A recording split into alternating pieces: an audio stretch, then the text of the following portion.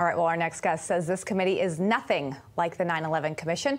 Joining us now with his take is Harvard Law School Professor Emeritus and host of The Dersh Show, Alan Dershowitz. Professor was also part of the legal team that represented Trump during his first impeachment trial. Professor, good to see you. I've been looking forward to talking to you at the end of this week. I do want to get your initial reaction from the hearing last night.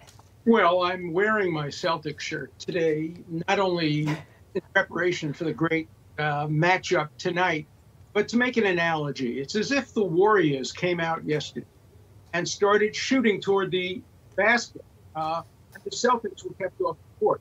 And all we saw was one team scoring one after the other, missing a few layups, missing a few jump shots, but no defense, no stealing of the ball, no rebounds. That's what we saw last night. It was not a fair proceeding. And even if you say it was one-sided, it was unethical. Why was it unethical? Take, for example, President Trump's speech on January 6th. I opposed that speech. I didn't think it was done well. I didn't think he should have done it.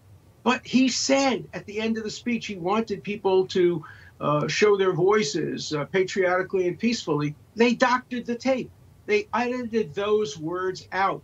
If a prosecutor ever did that, they'd be disbarred. You can't present part of a tape and deliberately omit the rest of the tape in order to mislead the audience, especially when the other side has no opportunity to cross-examine, no opportunity to put it on its own evidence. There's a special ethical obligation not to cheat, not to defraud the viewers. And that's exactly what the Democrats with their two Republicans did yesterday. They cheated the viewers of hearing the actual words that Donald Trump spoke. And, you know, Donald Trump committed no crimes. All those recitation of crimes, it would be the same as if a leader of Black Lives Matter stood up somewhere on the West Coast and made a firebrand speech saying, you know, we're going to bring down this, we're going to do that. And then people went out and burned buildings.